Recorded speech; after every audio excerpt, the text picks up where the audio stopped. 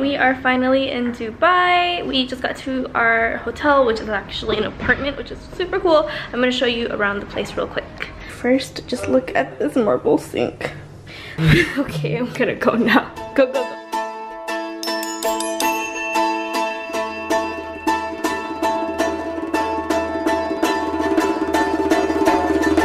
Dubai is really beautiful. Like, the architecture is amazing and stunning and just like something else, but it's also kind of bougie.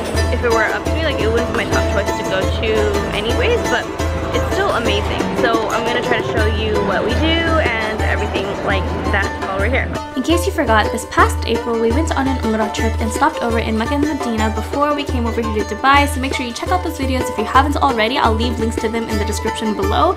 But I will say that this was a complete twist of fate, because when we got there, my mind like flipped. I was not prepared for Dubai. We're at the Dubai Mall. The rest of the group is gonna go up the Burj Khalifa, but we're gonna chill at the mall. We're currently looking at some ice cream. Huh? Okay, never mind. I'm gonna be like the realest person with you. We didn't get ice cream because it's hella expensive. It was like $10 for a little cup like this, and like, you know, some people can afford that. Right now, I don't want to afford that. That's the monstrosity. Dude, it's like over $100, nearly $200 to go up, skip the line, and go all the way up to the 148th floor, which is the top floor. So we were thinking of getting some like slushy or something because ice cream was not working out, and then we found this guy here. Guess how much it costs for a slushy? 25 dirhams. 25 dirhams is like 6 USD, I think. We are current mood. We lost the current mood. It's official, I'm hella pooped. I don't even know what time it is. It's 12 mall. The group just got down from the tower. I'm sitting on the ground by myself right now because everybody else is trying to get a SIM card. I lost my phone, so that's not happening for me. Oh, it's pretty. It looks like a flying jellyfish squid thing. I'm so tired. It looks like a jellyfish squid. Alright, I was definitely being a brat because I was complaining about the prices everywhere, and I was just assuming that we were in Muslim land, and I don't know, I was expecting something completely different, but I was so tired by the end of that first day that I really did actually fall asleep at the dinner table and slept through the majority of the car ride home, and I just couldn't wait to get some rest. Today we're going to Abu Dhabi. I just realized I packed all of my like almost all of my clothes in this thing right here that we got saran wrapped. Where is it? Right here at the airport, and I don't want to open it up and saran. This isn't ours, but yeah, I don't have clothes to wear, so I don't know what I'm gonna do. I'm gonna wear the same clothes. Dubai was stunning in its high-rise, high-tech atmosphere, but I really wasn't there for that, and I was seeking out some sort of a different experience, some culture. And so I realized with all the giddiness I had in this car ride, I was going to most enjoy the parts of this trip that were outside of the city.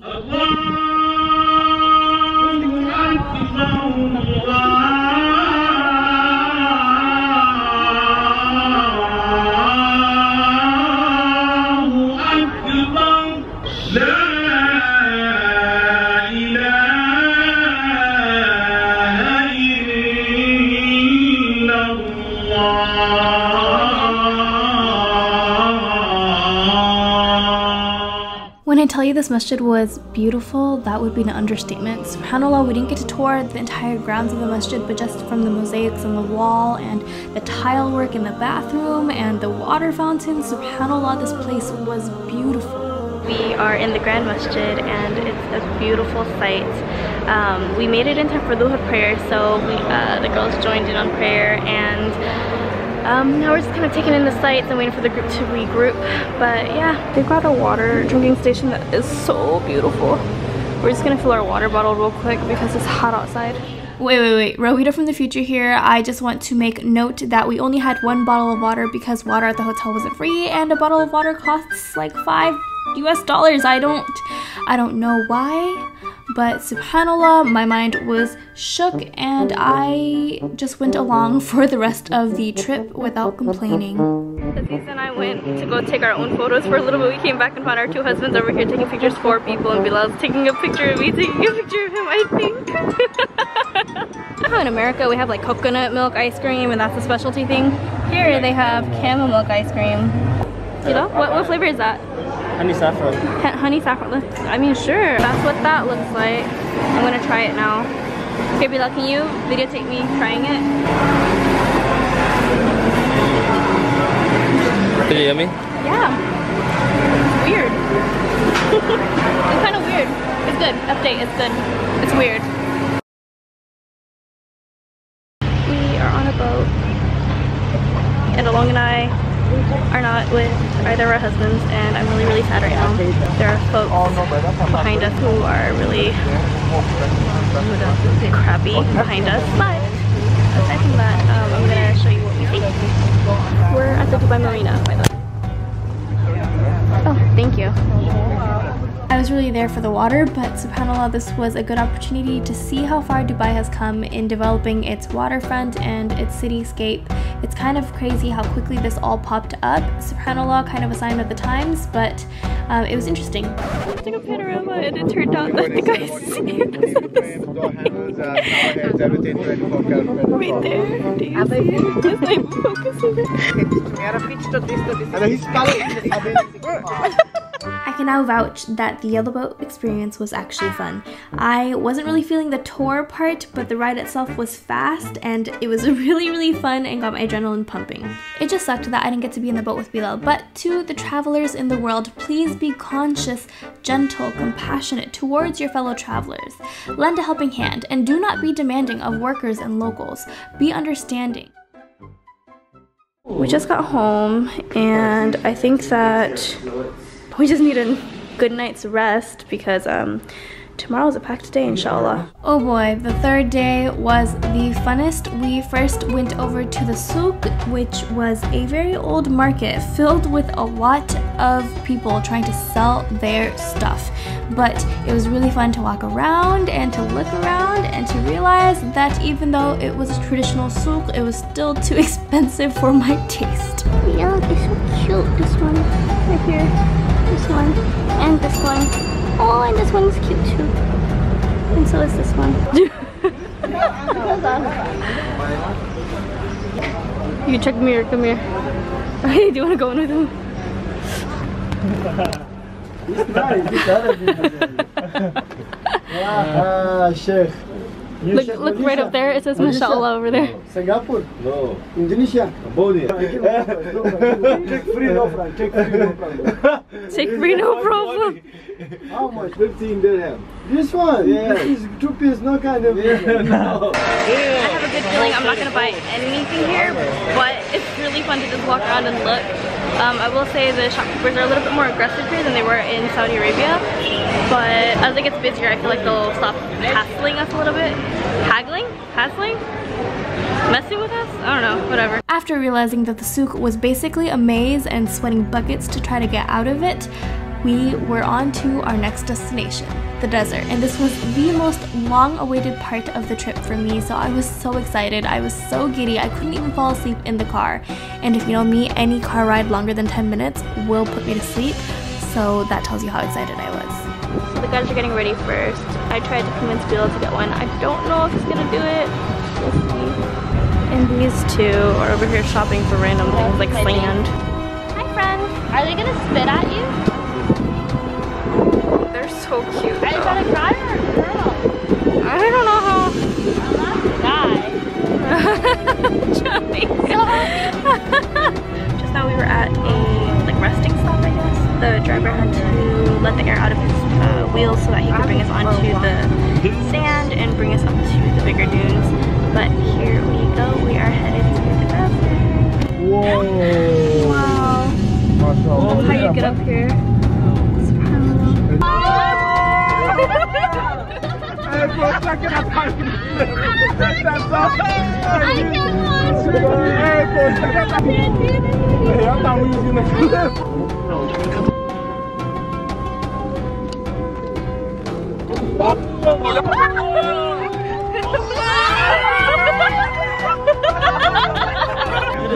I know this brought us to the city and wow. He's gone in circles about 6 times now. He got stuck a lot. being in the desert was like reconnecting with the earth. Subhanallah, it was pieces of sand and clay under my feet, between my toes and in my fingers, and I couldn't explain the feeling if I tried, but it was really recentering to be there, and I would do anything to go back. We just got to a Bedouin camp. I think in there they're cooking the food, and then we're gonna go ride camels over there.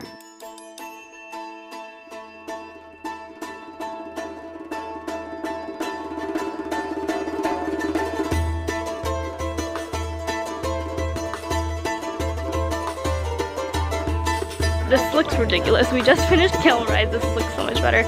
I had to wear sunglasses because the sand is blowing everywhere, in my mouth, in my nose, in my eyes. Because of Bedouin Camp, and I'm super excited. We're gonna do some dinner, inshallah, and I think we're gonna have a show. We'll see. I'm nervous actually, but excited, nervous.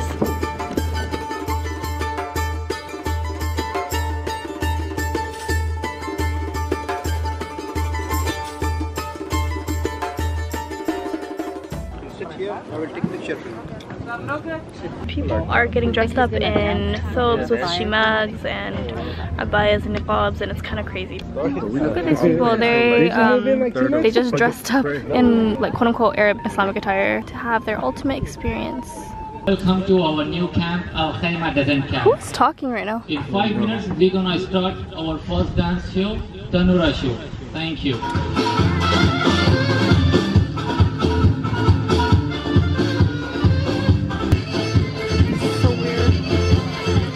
And this is where the night took a little bit of a turn. It was interesting, to say the least, to see our drivers dance and get with it, but I guess I was looking for something a little bit more authentic, and I was hoping to learn from seeing an actual Bedouin camp that wasn't being appropriated or commercialized for the general masses. Hi baby, oh my god, desert cats are so cute. Hi. Don't scare too much. Maybe I shouldn't play with you. Oh my god, you look so cute. Have you had food to eat yet, baby? I'm gonna go get dessert. If you want to chill here, you can chill. Okay. You're right outside our tent. Time for dessert. I am hella full and I didn't finish my plate, so I feel really bad about that. But I'm gonna keep picking at it until we are done, inshallah. This trip allowed me to learn a lot about my personal travel preferences and traveling within a group that I hadn't ever traveled with before. And it was just really fun, honestly, to kind of get out of my comfort zone in multiple ways, because I was experiencing things that I would typically not seek out. And I was traveling in a place that was modern but not expected to be modern. And I guess I learned a lot. So inshallah, stay tuned for more, and I hope you enjoyed this. Leave a comment down below, and see you soon.